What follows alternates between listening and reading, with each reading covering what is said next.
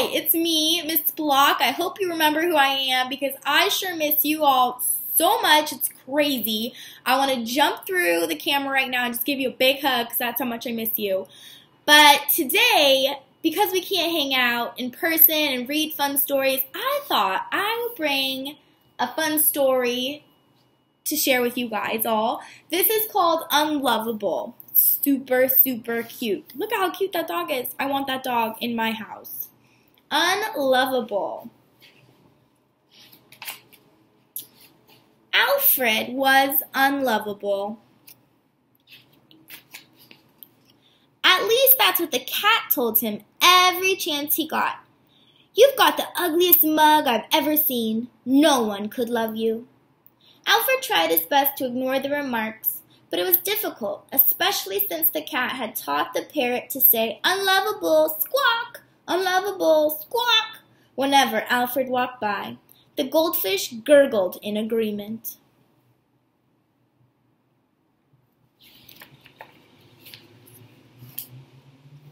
But what is it that made him unlovable? His snoring? The way that he ate? His little curly tail? None of the neighborhood dogs would have a thing to do with him. His mouth is too small to hold a ball, a big German shepherd sneered. His legs are way too short for running, snickered a greyhound. A pampered poodle chuckled. Did you see that face? That is not nice.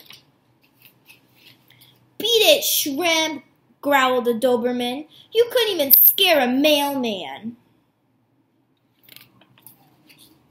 Alfred didn't like staying in the house since the cat was always making fun of him. The parrot was always squawking, "Unlovable, squawk!"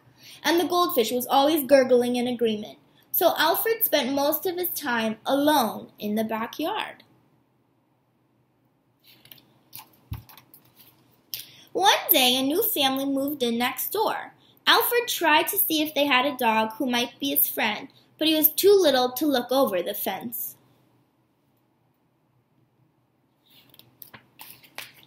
As he was sniffing around, he heard something on the other side. "Hello," Alfred called.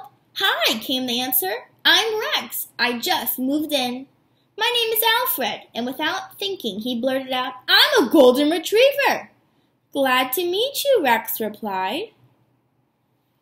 If you know dogs, you know that he is not a golden retriever. He's a little dog, and golden retrievers are big, fluffy dogs. But this new dog doesn't know what he is because he can't see him.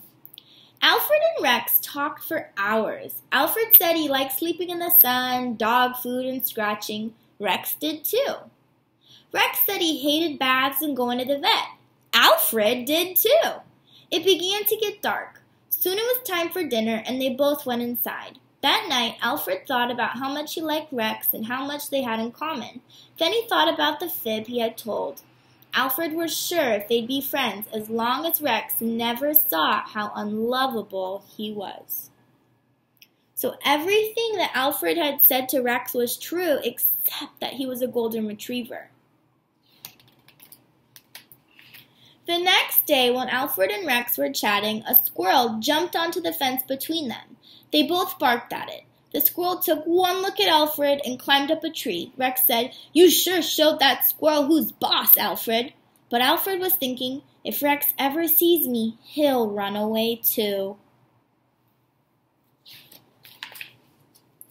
Alfred had to laugh.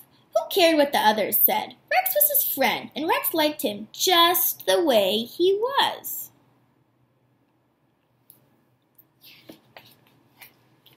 Together, Alfred and Rex ran. They jumped, they played, and Alfred never felt unlovable again.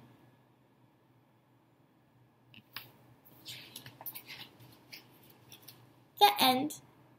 So my friends, he made a friend with his neighbor Rex, and it's super important that you believe that you are good enough and that you are lovable and that I love you and your friends love you and your family loves you. Always remember that. And if you have a dog, give your dog a hug to make sure that they are loved. I hope you enjoyed it.